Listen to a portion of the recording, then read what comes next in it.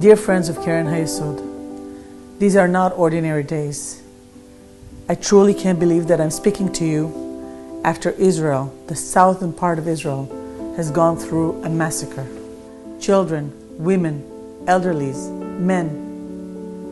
In the fund of the victims of terror of the Jewish Agency, we are there for the victims of terror for the past 20 years, thanks to your generosity. But these are not usual times. The fund needs you much more than ever before. In the fund of the victims of terror, the first thing we do, we are actually the first responders. What we do is we get to the victim and we give them an emergency grant. We want those amazing people in the southern part of Israel to go back to their homes. But in order to make sure they can do that, we need to take care of their resilience.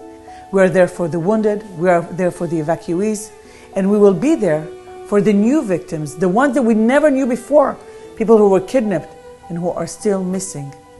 And in order to be able to rebuild the southern part of Israel, the fund of the victims of terror is going to have to work long and hard in order to make sure that they know that someone is there for them. And we know it's going to be harder.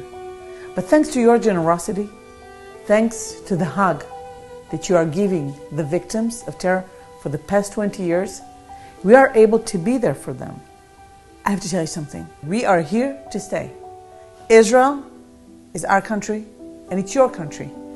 And you know how I know it? Because you're always there for us. And I know you're going to be there for the fund of the victims of terror now, when we need you the most. Thank you, donors of Keren Hayesod, in Latin America, in Europe, in Australia, in Canada, in South Africa, and friends of Israel.